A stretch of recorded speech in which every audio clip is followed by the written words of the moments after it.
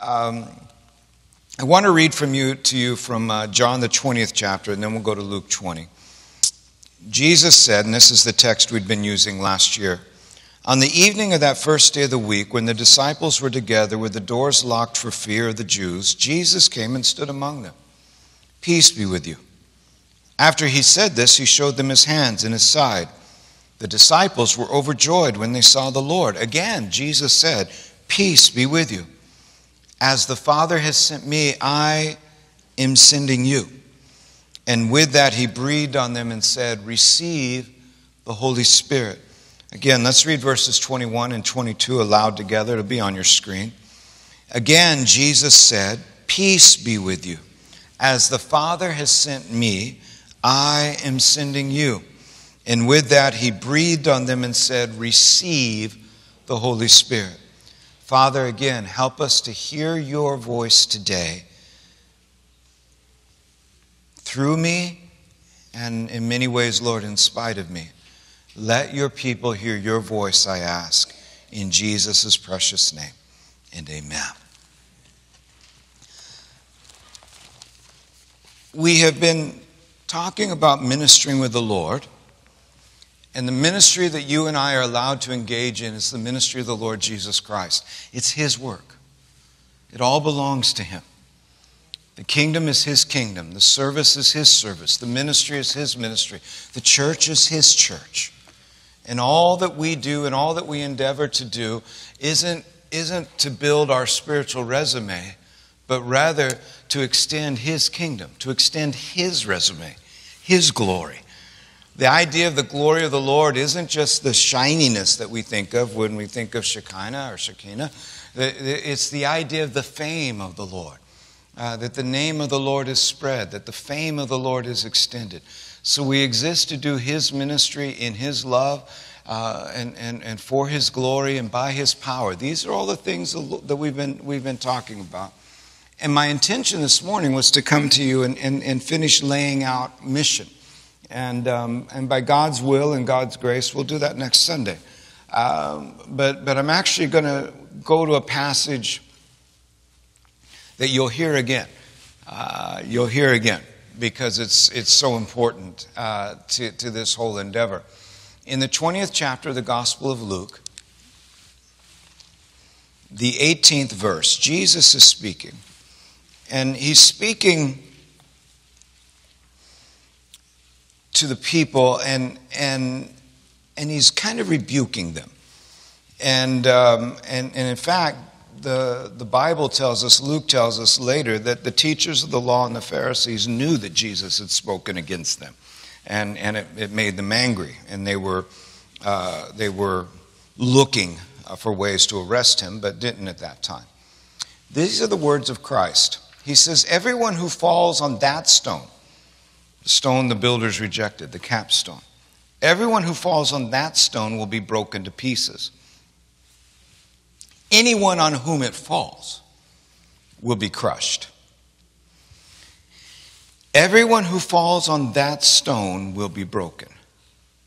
Anyone on whom it falls will be crushed. I believe this is a principle of ministry. I believe that the Lord calls us to stand on the rock, of course, but he also calls us to fall upon it. He calls us to come to a place of brokenness in our life and brokenness in our experience.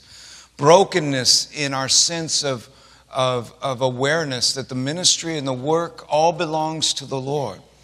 There's a great tragedy taking place right now in that we are doing a whole lot of ministry, particularly in Western Europe and North America, in the Church of the Lord Jesus Christ. We're doing a whole lot of ministry without the Holy Spirit. We're doing a whole lot of stuff. We're busy. We sing well, we play well, sometimes we preach well, we do all sorts of things. But Warren Wiersbe's quote from about 30 years ago echoes in my mind right now. And Warren Wiersbe said, if the Holy Spirit were taken out of the evangelical church today, no one would know the difference.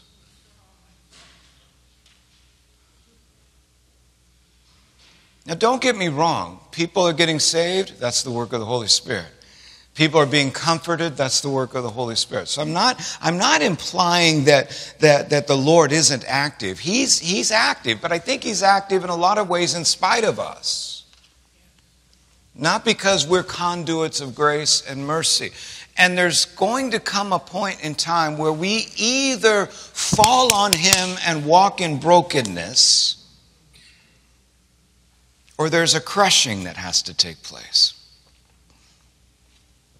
Humility is of such importance to the kingdom of God that no ministry flows without it.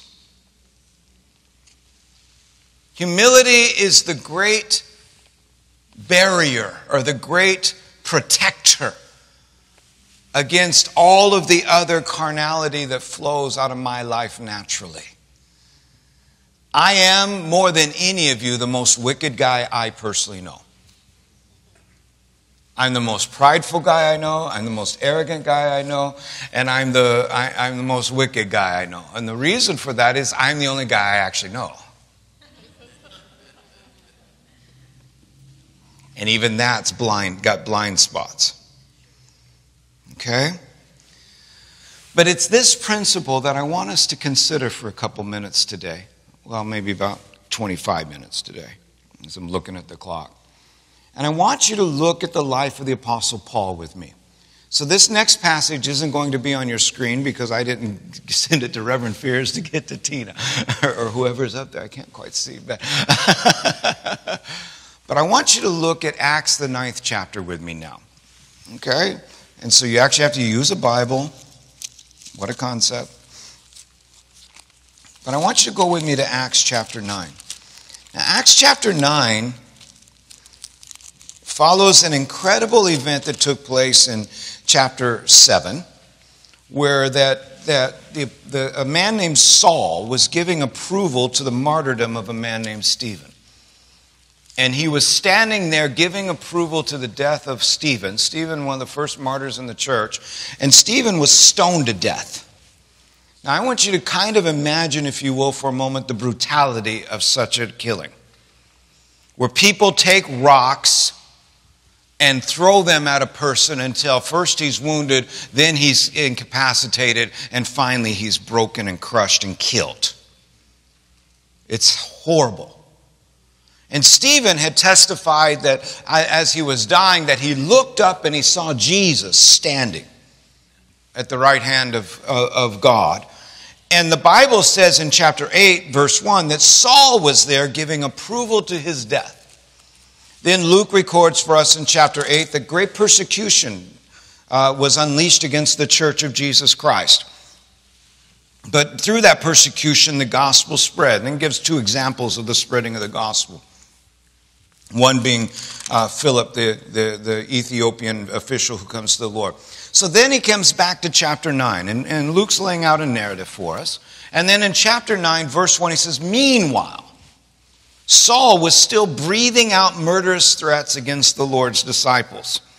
Okay, he'd gotten a taste of blood and found that it got him some good notoriety, some good fame with the religious folks. He went to the high priest and asked him for letters to the synagogues in Damascus, so that if he found any there who belonged to the way, whether men or women, he might take them as prisoners to Jerusalem. As he neared Damascus on his journey, suddenly a light from heaven flashed around him. He fell to the ground. Everybody say he fell to the ground. And he heard a voice say to him, "Saul, Saul, why do you persecute me?" "Who are you, Lord? Who are you, Lord?" Saul asked. "I am Jesus, whom you are persecuting. Now get up and go into the city, and you will be told what you must do." The men traveling with Saul stood there speechless. They heard the sound but did not see anyone. Saul got up from the ground, but when he opened his eyes, he could see nothing. So they led him by the hand into Damascus. For 3 days he was blind and did not eat or drink anything. In Damascus, there was a disciple named Ananias, and the Lord said to him in a vision, Ananias, yes, Lord. Go to the house of Judas on Straight Street and ask for a man from Tarsus named Saul, for he is praying. In a vision, he has seen a man named Ananias come and place his hands on him to restore his sight. Lord, Ananias answered, I heard many reports about this man and all the harm he has done to your saints in Jerusalem. And he has come here with authority from the chief priest to arrest all who call on your name. But the Lord said to Ananias, go. This man is my chosen instrument to carry my name before the Gentiles and their kings and before the people of Israel. I will show him how much he must suffer for my name. Fall on the rock, be broken. The rock falls on you, be crushed. Either way, breaking's coming. The Lord will fulfill his purpose. In the stoning of Stephen was a witness and a testimony to this chief persecutor, Saul. So much so that when Saul sees a light and falls down and hears a voice, he asks the question, who are you? Because he doesn't know the Lord. Now remember, Saul was going to Damascus to do harm to Christians in the name of God, for the benefit of God. Who are you, Lord? I am Jesus, whom you're persecuting. Blinds him, takes him, led by the hand, this proud, brilliant, venomous man, groping about like a child, praying and fasting. The Lord sends a humble servant to him to show him how much he must suffer. Ananias, verse 17, went to the house and entered it. Placing his hands on Saul, he said, Brother Saul, the Lord, Jesus, who appeared to you on the road as you were coming here, has sent me so that you may see again and be filled with the Holy Spirit. Immediately, something like scales fell from Saul's eyes. He could see again. He got up and was baptized. And after taking some food, he regained his strength. And we kind of know the story from there. Okay, everybody say this with me. Saul experienced crushing. All that he was got changed in a moment. All that he thought he was about, his mission, his vision, his purpose, his reason for existing, everything was going one direction, and God intervened and crushed him. And the good news is that God can take dust and form life out of dust. And Saul would eventually become Paul, and the old man who was crushed would become a new man walking in the ways of God. Saul experienced crushing. If the rock falls on you, it will crush you. It will take what you were, what you thought you were, what you thought your future held, what you thought your purpose in life was. It will take all of that and grind it to powder.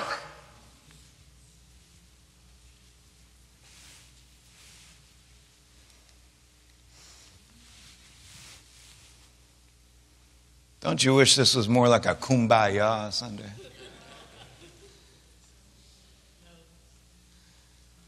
Now, lest you think that's all we got to worry about,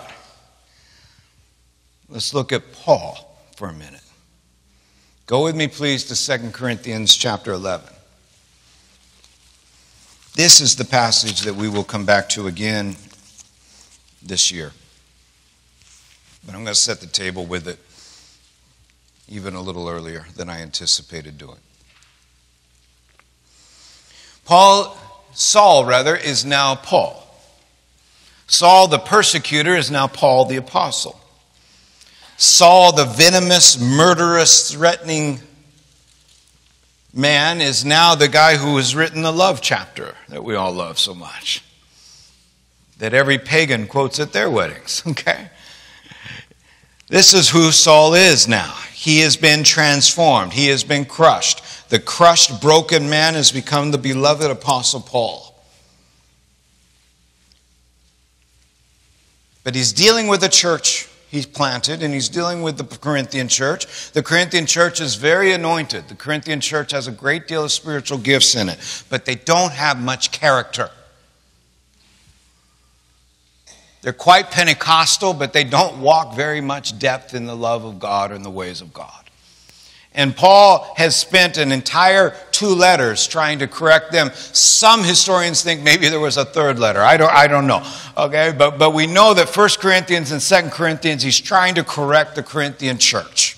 And he's trying to deal with them, and he puts beautiful framework in place. And he refuses to boast.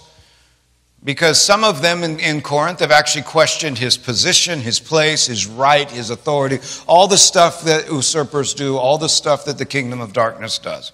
So he says this in verse number 30 of 2 Corinthians 11. If I must boast, I will boast of the things that show my weakness. Why? Paul has learned a lesson here about crushing and breaking. If I must boast, I'll boast of things that show my weakness. The God and Father of the Lord Jesus, who is to be praised forever, knows that I am not lying. In Damascus, the king, under King Aretas, had the city of the Damascus guarded in order to arrest me, but I was lowered in a basket from a window in the wall and slipped through his hands.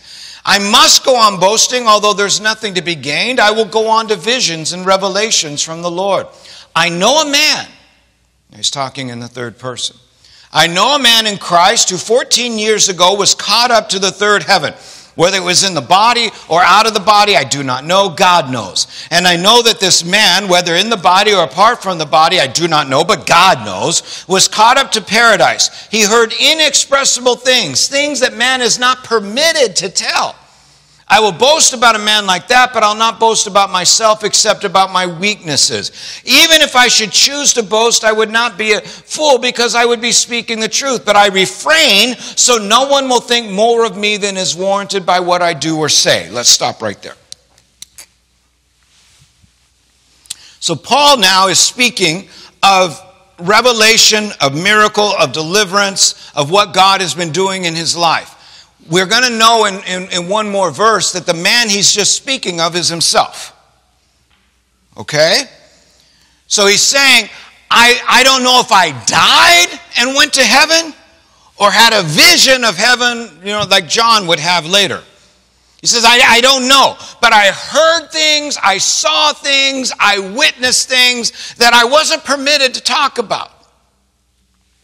He's addressing the Corinthians. He's saying, you're asking if I have the authority of God to do these things. I want you to understand the kind of revelation of God that he gives into my heart and gives into my life. But he's very, very careful here.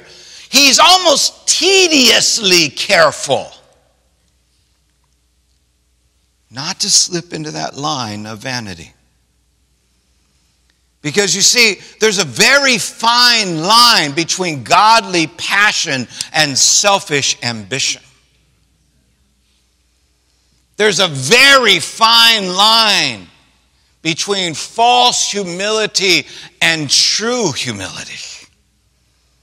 There's a very fine line. In fact, false humility and arrogant braggadociousness are 2 sides of the same coin. The coin of self. And so Paul is almost tiptoeing here because there's a part of him that wants to probably say, who do you think you are? But then there's another part of him that knows, well, who do I think I am? I'm just a man. So whatever God has allowed in my heart and whatever God has allowed in my life is by God's grace and God's favor. But he's going through this, not a diatribe, but he's going through this conversation with the Corinthians because he's trying to teach them something about the importance of humility. Because the great sin of the Corinthian church was their lack of humility. The great sin of all of us is our lack of humility. And so he goes to verse 7. And he says, to keep me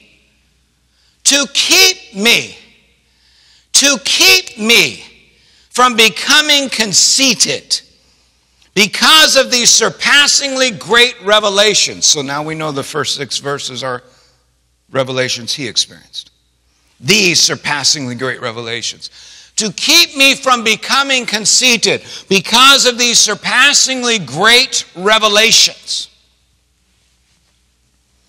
There was given me a thorn in my flesh, a messenger of Satan to torment me. Ouch.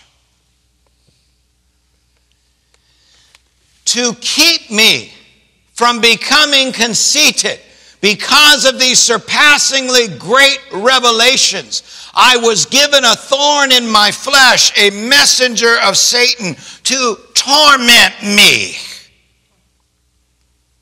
How important is brokenness to God? How important is weakness to God? I'll say it again. To keep me from becoming conceited because of these surpassingly great revelations, there was given to me a thorn in my flesh, a messenger of Satan to torment me. Oh, beloved, how often do we take personal credit for the gifting or the anointing that God has placed upon our lives? How often do we take personal credit?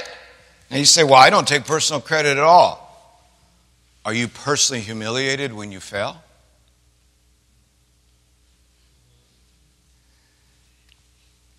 Then you're owning it. And it's not yours to own.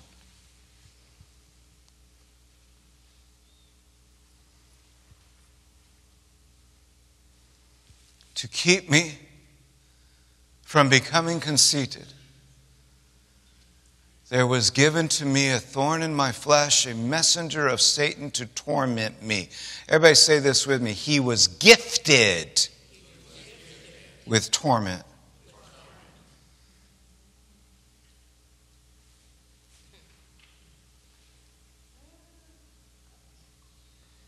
That doesn't set well with us. But that's what he said.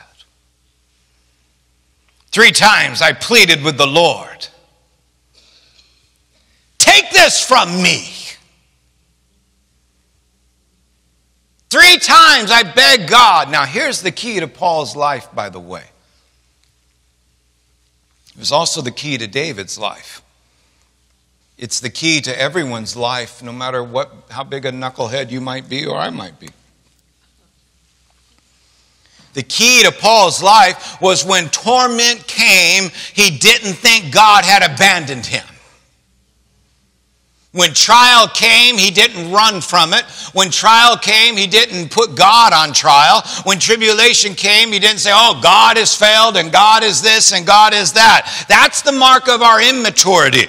Paul knew that God was God and God was good. And so when trial came, when torment came, even when it was about the hand of the enemy, he knew that there could be no attack of darkness that God had not had an awareness of. So he went to God immediately. 3 times I pleaded with the Lord, take it from me. I'm telling you, church, don't play the lotto, but if you played the lotto and won, how many of you would be happy about that?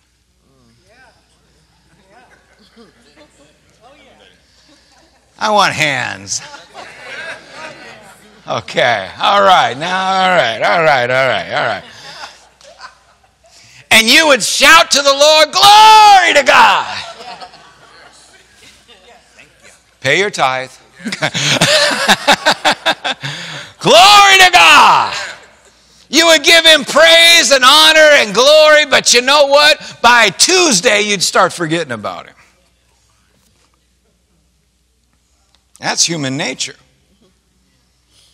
By Thursday, you will have still given him gifts and given some offerings, but all of a sudden, there would be this kind of, little change that starts taking place. Because as much as we give praise for the good times, as much as we give thanks for the good times, as much as we celebrate the blessings of God when we come into the house of God, there is nothing like trial, tribulation, or demonic assault to drive us to prayer. That's the way it is. That's the way it is. I know from experience, my most intense times of prayer have not been when life was good. My most intense times of prayer have been when life was difficult. My most intense times of prayer have been when trials were knocking at my door. The intensity and the fervor of me pleading with the Lord was when I had no other option and I had no other choice and I had no other way to go and I had no other answer on the horizon. And all I was reduced to was Jesus. I was falling on the rock. Acts 9, Saul was crushed by the rock. 2 Corinthians 12, Paul is falling on the rock and being broken. You say, well, why? Well, let's see why. 3 times I pleaded with the Lord to take it away from me. Verse 9, but he said to me, my grace, my grace, my grace, hallelujah, my grace is sufficient for you, for my power is made perfect in weakness. Therefore, I will boast all the more gladly about my weaknesses, so that Christ's power may rest on me. That is why, for Christ's sake, I delight in weakness. I delight in weakness. I delight in weakness. I delight in weakness. I delight in weakness, in insults, in hardships, in persecutions, in difficulties. For when I am weak, then I am strong.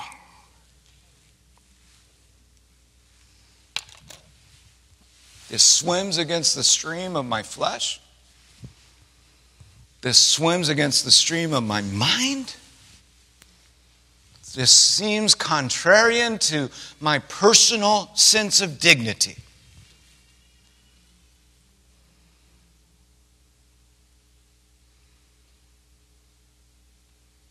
But it is the awareness that as we humble ourselves under the hand of mighty God, He lifts us up. Paul had learned the great secret that humility is essential, that suffering can be redemptive, and that the power of Christ was not given to visit you, but to rest upon you. We don't just need the Lord's anointing for church service. We don't just need the Lord's anointing when we're going into a particular season of battle that we're aware of. We don't just need the Lord's anointing when we understand what's on the horizon. We especially need the Lord's anointing when we don't understand what's on the horizon. In fact, I would make the argument that John Wimber made, which was the clearer the revelation, the clearer the mission, the clearer the sense of what God wants, the more difficult the task will be. That God in His grace will often give enormous favor of revelation when the task itself will be particularly difficult. Just as He told Ananias in Acts 9, I'm going to show Saul how much he must suffer for me. And Saul was shown, and Saul did suffer, and he was in persecution. He was in jail. He was beaten. He was on the run. He was in hardship. He was all of these different things. And you could almost imply from this particular text that the thorn in his flesh were the weaknesses, the insults, the hardships, the persecutions, the difficulties. Of course, from other letters, you might imply it was eyesight. It might be a physical ailment. That's irrelevant to me. What's relevant to me is that Paul understood the redemptive nature of suffering in Christ.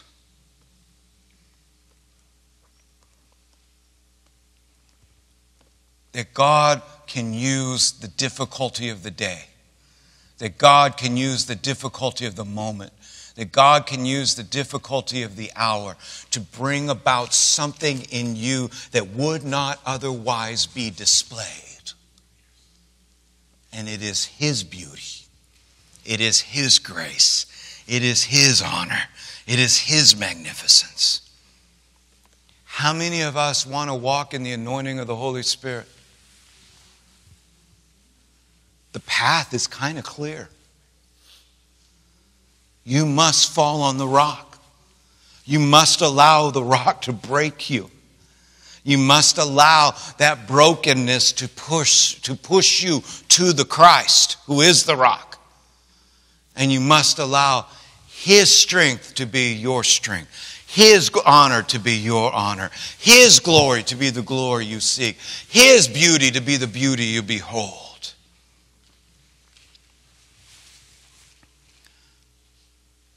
It's not for my name. And as wonderful a servant of the Lord as Dr. Patton was, it's not for her name. It's not for Dr. Moncher's name. It's not for any of our names. It must be for the name and the sake of Jesus. And to get me out of the way is a challenge. To get us out of the way is a challenge. But His grace is sufficient. One of my favorite poems says, I walked a mile with pleasure, and she chatted all the way, leaving me none the wiser with all she had to say. Then I walked a mile with sorrow. Never a word said she. But oh, the things I learned from her when sorrow walked with me. In our instant gratification culture, in our drive-through, throwaway, disposable world,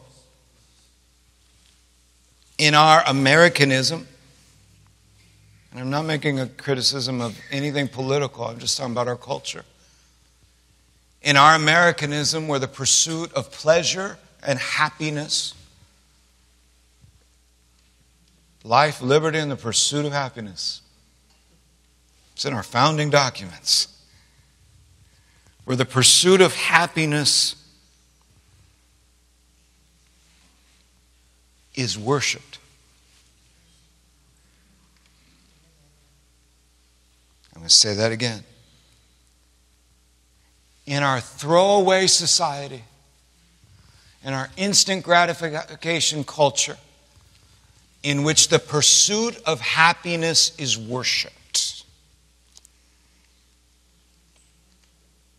the church must call that for what it is: idolatry.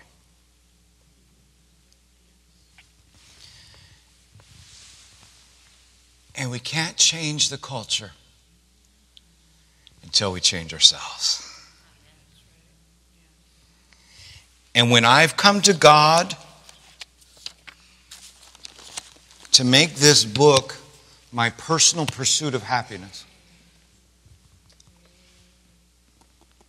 then I'm disappointed when he doesn't answer my prayer the way I think he should.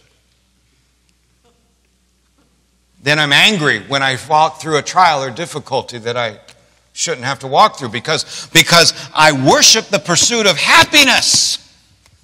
Therefore, why would God allow anything in my life that doesn't make me happy?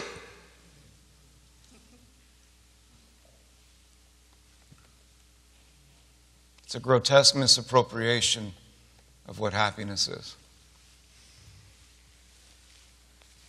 The chief end of man is to glorify God, the Presbyterian Catechism said, the old Westminster Catechism. The chief end of man is to glorify God and to enjoy him forever. Where is happiness found? It is found in the presence of Jesus. Where is joy found? It is found in the presence of Jesus. Where is peace found? It is found in the presence of Jesus.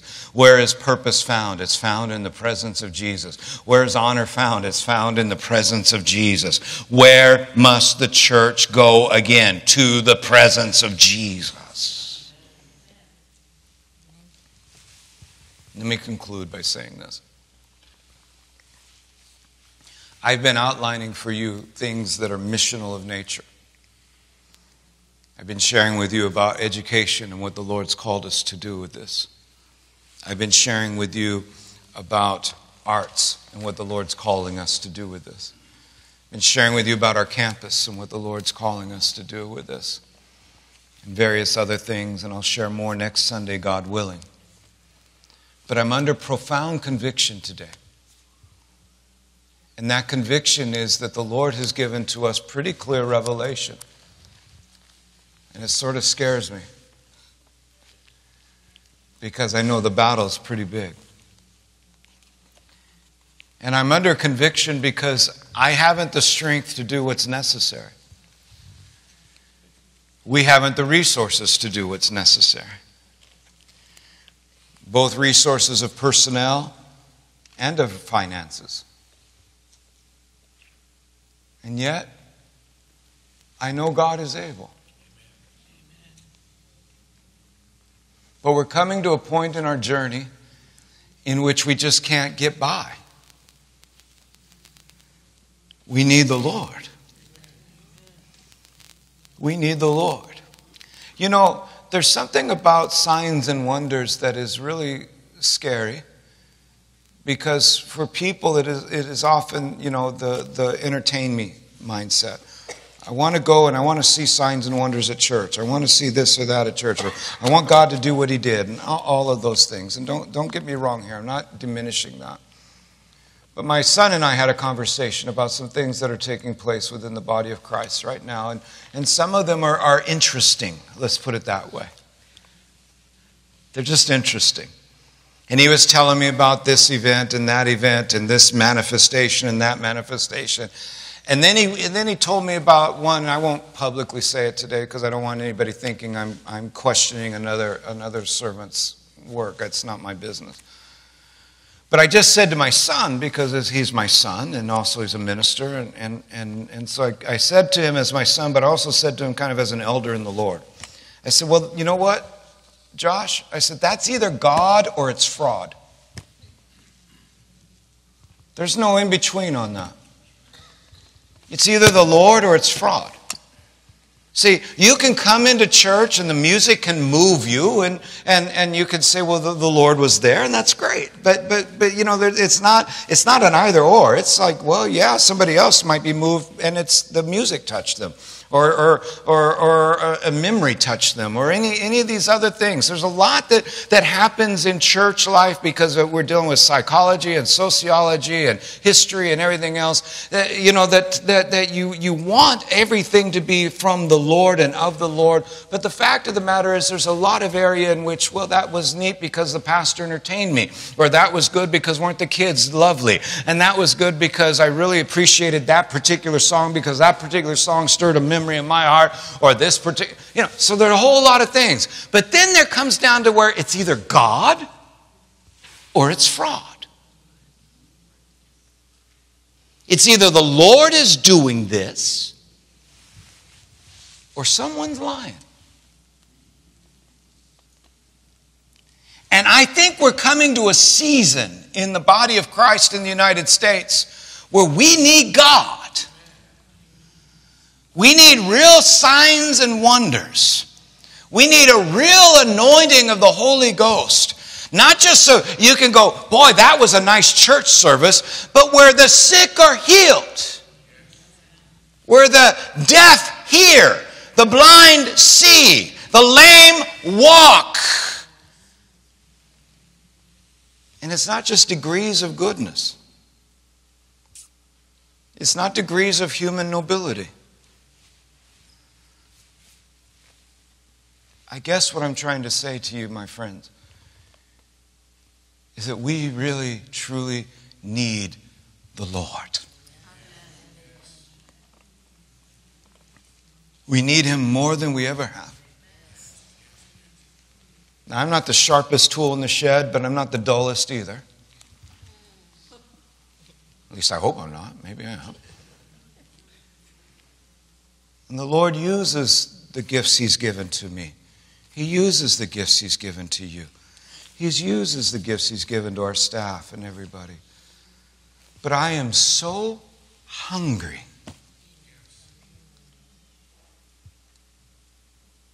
I am so hungry for the sufficiency of His grace.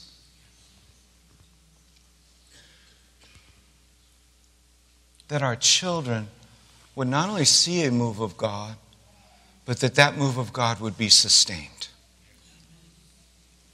That the power of Christ may rest on me. Now, I've gone a long way today to set a table. Let me go back to the beginning of today's message. You and I have choices every day.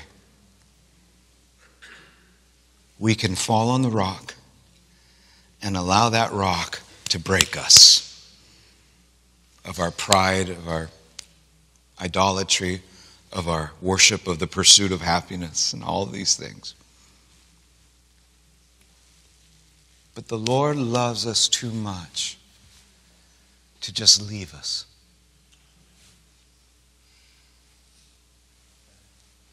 He will crush areas of my life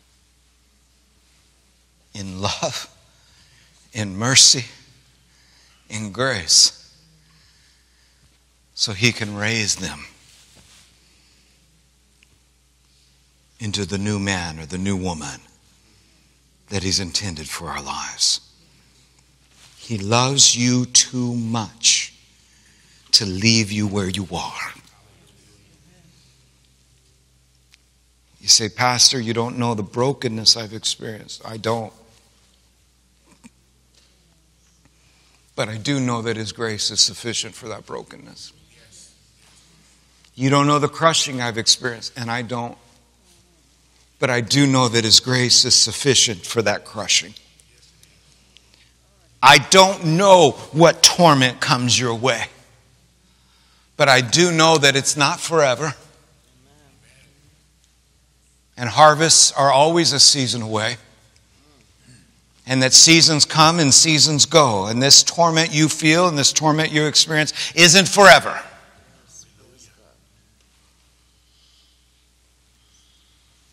But let the difficult season do its work.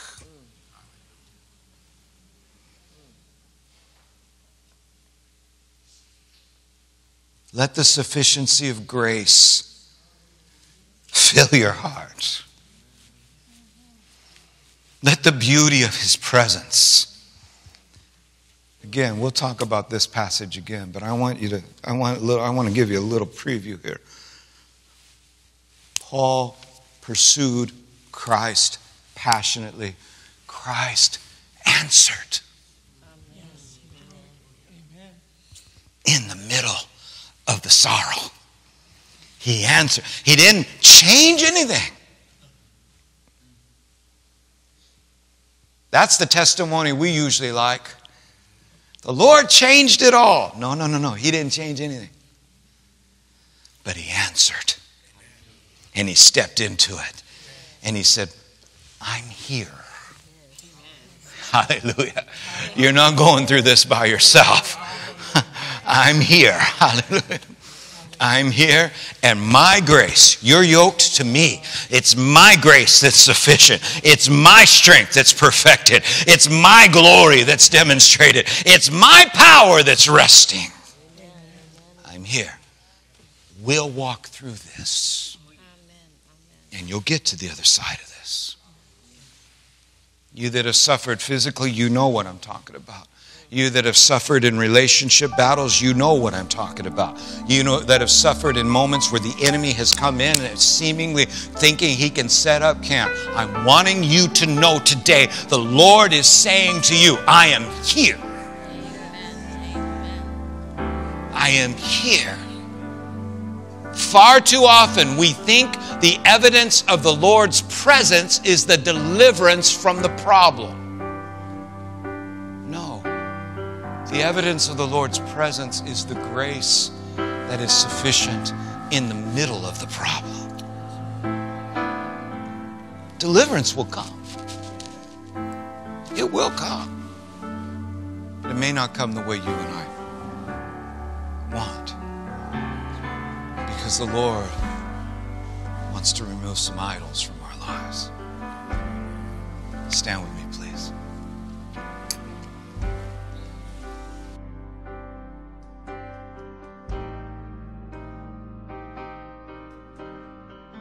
Stars shine down on